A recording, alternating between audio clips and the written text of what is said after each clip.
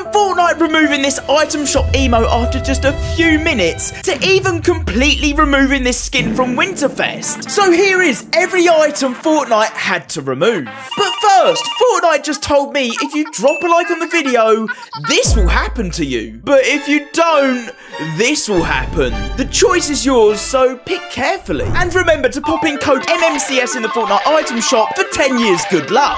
Winterfest this year, it doesn't feel the same. Not only has the Winterfest cabin been removed, but Fortnite also removed this free skin. Last year, we got both the Sled Ready Guff skin inside one of the presents, as well as the Guff Gringle skin, which you could claim for free from the item shop. Pretty cool. But this year, Fortnite ended up getting so many complaints from players saying they didn't want another Guff skin as the free reward this Winterfest, that the Guffmas Tree skin that they had lined up got removed last minute as one of the free Winterfest presents. So we're gonna get some other free skins instead.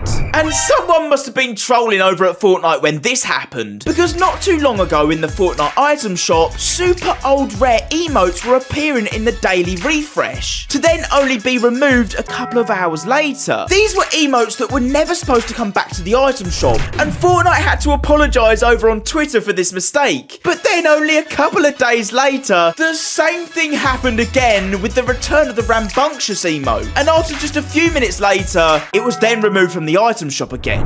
What were Fortnite doing? Someone was definitely trolling over at Fortnite. But no one can understand why Fortnite removed Bud the Mushroom. Found in Weeping Woods during Season 2 was a mushroom that would come to life when you emoted near him. What's pretty cool is that he would then continue to follow you throughout the whole of the game, giving you a constant supply of shields. But just after 10 minutes of coming out after the update, Fortnite then removed him. And what about this next Fortnite emote? Because it was literally removed after just 6 minutes. Check this out. Fortnite had recently announced that they'll be giving away $120 million to people creating custom maps. Yeah, you know these ones that you see in the discovery page. But this is where things went downhill real quick, because at the same time they announced this, they were also firing 900 people working on Fortnite. This wasn't a very good look, but it gets even worse, because that evening in the Fortnite item shop, Fortnite added the Share the Wealth emote. You know, the one where you're holding a stack of cash and shaking it in your face and throwing it up in the air. Loads of people had just lost their jobs, and Fortnite decided to add this to the item shop. It was super insensitive of them, and Fortnite ended up removing it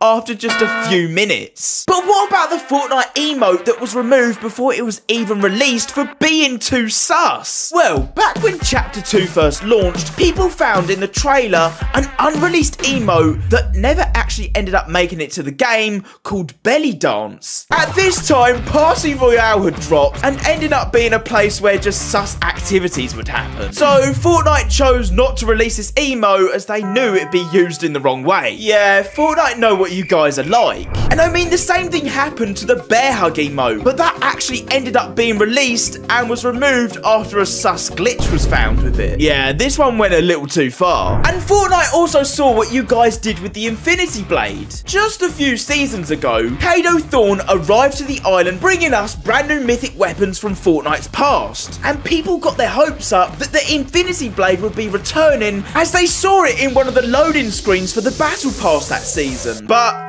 it never got added. We then went back to Fortnite OG and people thought that we might see it again at the top of Polar Peak. This time though, the Infinity Blade actually got added to the files of the game, but was never actually added in game. The last time we saw it was all the way back in Chapter 1 Season 7, and it was actually removed due to it being used in a cash tournament with big money up for grabs, and it ended up completely ruining the tournament. It was so overpowered. So it looks like we're never going to see the mythic Infinity Blade ever again. And do you guys remember the bandage bazooka? This was a cool item that was added into the introduction of Chapter 2. But did you know there was a mythic version of it that was in game for just a few hours? In the Bodyguard LTM, you could find this mythic bandage bazooka that only took up 1 inventory slot instead of 2. It was super overpowered, but then a few hours later, Fortnite just straight up removed it from the game. And that's not the only unique feature Fortnite removed. During Season 9, you could actually kill people with water balloons. This was normally just a toy emote, but with the Splashdown LTM releasing, they actually turned it into a killable item. Yeah, this was only in game for a couple of days, and I kind of want it back now. How cool would it be?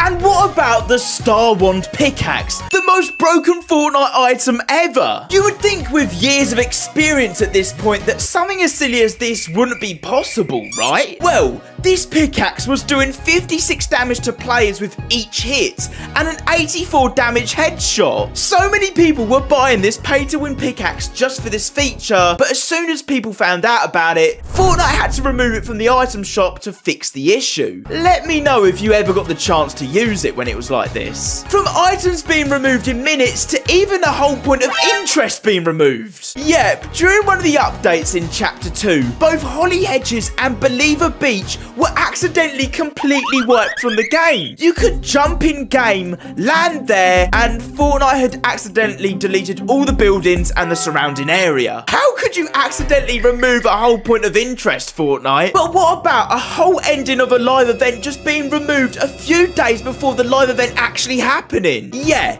This actually happened during the Fractured live event last year, which ended up, yeah, it was a pretty bad live event. Originally, the end of the live event, we were supposed to see the last reality in the mothership arrive to the island to steal the 0 point once the chrome had blown the island up. And then, as you can see, the freed 0 point would then destroy the last reality mothership after they tried to abduct it. But obviously, that never actually ended up happening, and Fortnite just removed this part of the live event for no reason. Kind of annoying, because it would have made it 10 times better.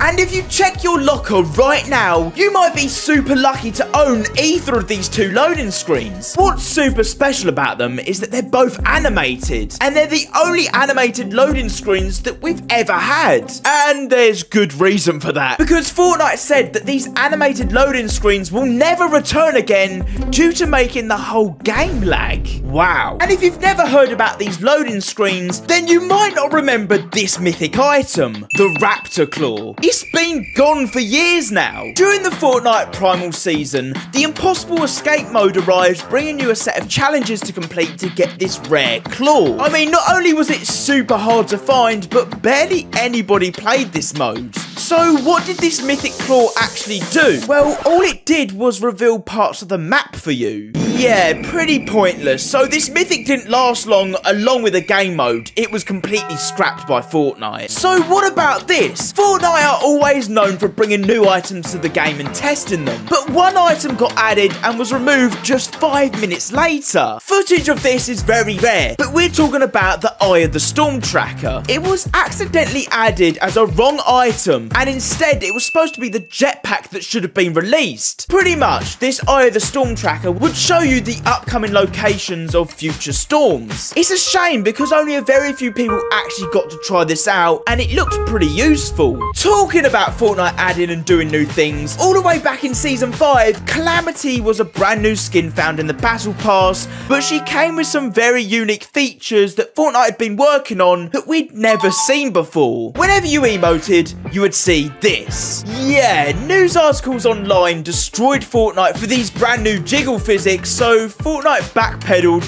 and removed this feature they'd been working on for a while, only a day after it being released. And that was only the start of skins having problems in Fortnite. What if I told you that the Midas skin was actually removed from the game for a while? If you had the full golden version of Midas and kept pulling out the Spider-Man mythics over and over, a weird lighting effect and flash would occur and would cause everybody's game to crash, meaning no one got the win. Fortnite had to remove this skin along with all the others from Chapter 2 that had full gold edit skin styles to resolve this issue, and it took them quite a while to fix before adding them back.